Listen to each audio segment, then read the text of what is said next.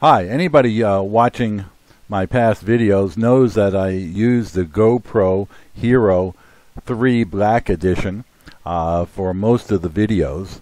Also use a Sony small video camera as well on occasion. But the other day I was coming back in the neighborhood, coming back toward the house.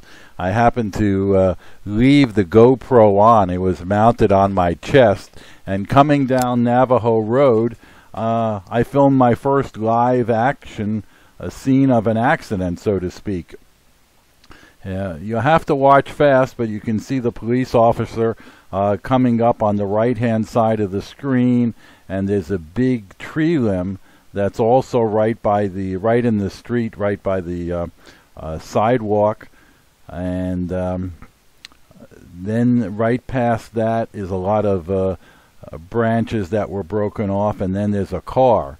It was tough to see because of the way the GoPro was mounted, but when I turned my head and took a look back there, the whole front hood of the car was bent back. So all I can assume is that it either fell down right as the car was passing, or perhaps it already broke off ahead of time and somebody wasn't paying attention and smacked right into it.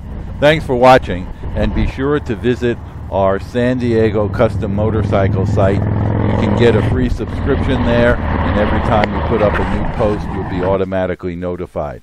Take care.